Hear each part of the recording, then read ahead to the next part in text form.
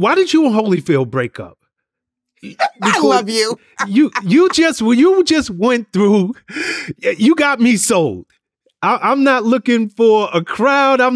People are not going to understand me. It seemed like you two were two birds of a feather right off the bat. And you know, why did it break up? I'm going to tell you, I don't know if he's ever heard me say this, so this is going to be interesting.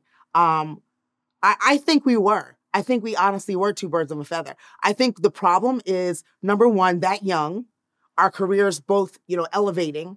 I think two things happened. One, he started having kids, a lot of kids, and that's just not who I am, and that's not the environment that I was raised in with my mother and father.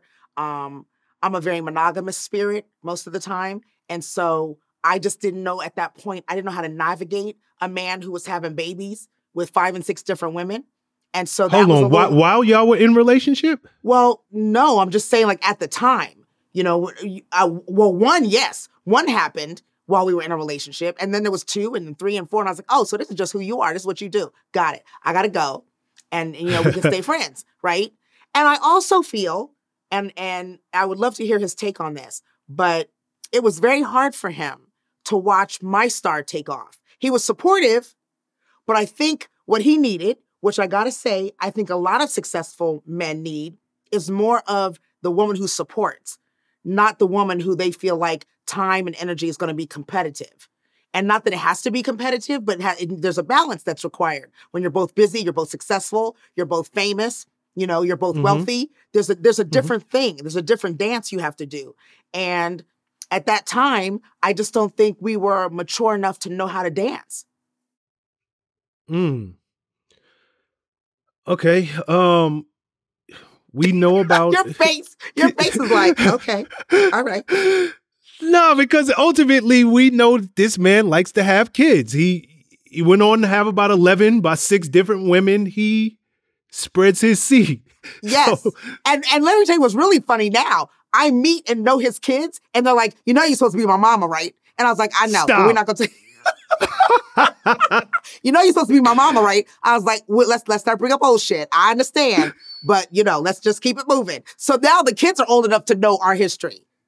Hilarious. Wow. Hilarious. Okay. Speaking of history, and then we'll keep it moving in your story, but this man, he goes on to become one of the greatest heavyweight champions of all time. He was the one who showed the world that Mike Tyson is mortal. Were you there ringside or even in the building when Mike Tyson bit his ear off? I was. Whoa. I was there. I was ringside. And what's really deep about that moment is that being in the arena and being so close to the ring, you saw Holyfield's response and his reaction to it. You saw blood, but you didn't know what it was. And of course, with no commentary, you don't really know what's going on. And of course, they stopped the fight and there's commotion, but you still don't know what's going on. So we're in the arena calling people who are not in the arena, like, what just happened? They're stopping the fight. What just happened? And so people outside are telling us, yo, Tyson just bit his ear. We're like, what? So now we're watching real time and on the phone. It was crazy. And I just remember when the dust settled an hour or 2 later, like after all the craziness, he was in shock.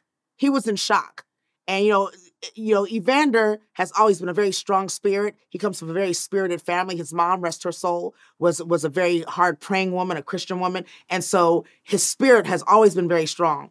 And I just remember him saying, I need you to join me in prayer to understand what this is about. He was saying that then.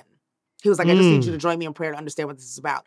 And so that our spirits also kept us connected. I believe sometimes, and my life is a testimony to this, sometimes you can be connected in spirit and that connection doesn't work in the world.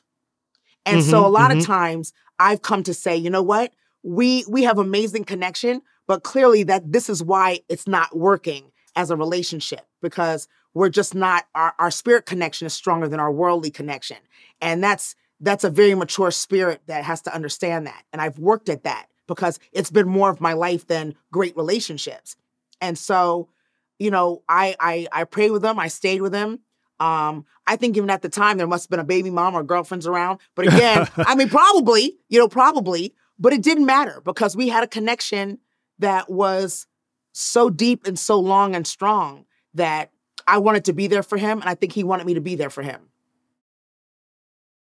Very nice, very nice. And I think he needed it at that time. Yeah. He really did. And to this day, we still connect. We still say hello when we can. I still run and jump on him like he's a big old tree when I see him.